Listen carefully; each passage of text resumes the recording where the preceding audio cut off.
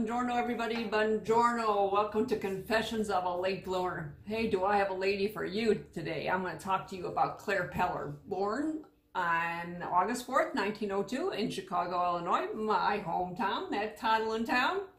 Claire lived most of her early life in Chicago and married a local jeweler at 20. So what does that make it, like 1922? I mean, really tough times. Al Capone is in Chicago at that time. We have, lots of women don't have much rights. They were considered property still at that time. So this little lady is pretty amazing, and when you hear her story. The couple had 2 children, and then they divorced 8 years later. Completely unheard of in those time periods. Women did not get divorced. They didn't have any rights to get divorced. So Claire worked as a manicurist for 35 years at a Chicago beauty salon. Then, after that, she moved to a North Shore apartment to be closer to her daughter after she retired. Well, she was hired by as a temporary manicurist for a TV commercial set in a Chicago barber shop. The agency that made the commercial was so impressed by Claire, her little Chicago moxie. She was only 4'10" tall, but she has a very gruff voice, and she had the Chicago moxie, is what I like to call it, that they signed her up as an actress. Very cool, right? So she actually became a surprise celebrity in her early 80s. With her delightful, cankerous voice, she was extremely funny and did great commercials. And you're probably going to remember this one. She did Where's the Beef? That was her claim to fame. Where's the Beef spots helped Wendy's fast food chain see a 30% increase in profits in just 1 year. Pretty amazing for that time, in the 80s. Okay. She capitalized on her newfound fame and by making guest appearances all over the place. Like, she did a 1986 pay-per-view cable TV event, WrestleMania 2. She did Remote Control, TV series Amazing Stories, Violations, and The Stuff.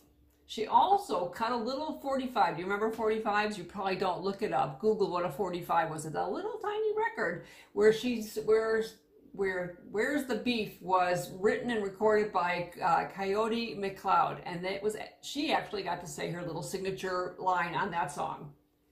In addition to items that were spin-offs, she had coffee cups, she had beach towels, skirts, board games, and even a Clara Peller doll. You've made it when they make a doll about you. So she was, nevertheless, after all that success, she was fired by Wendy's. She was fired because she took another job with a spaghetti sauce company where she said, I found it. I found the beef. And Wendy said the only place she can find the beef is at Wendy's. So they fired her.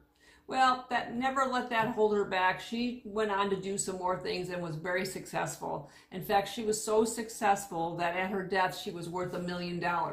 From 80 to 85, she was worth $1 million. Now, that is pretty cool. She died, when did she die here? She died in 1987, so that $1 million is probably worth a little, if you adjusted for inflation, a couple $1 million now.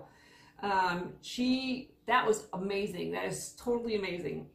She really loved doing her acting. She found her bliss at 80, so never give up. And on her gravestone, this is kind of neat, her children said, beloved mother, grandmother, and talented actress.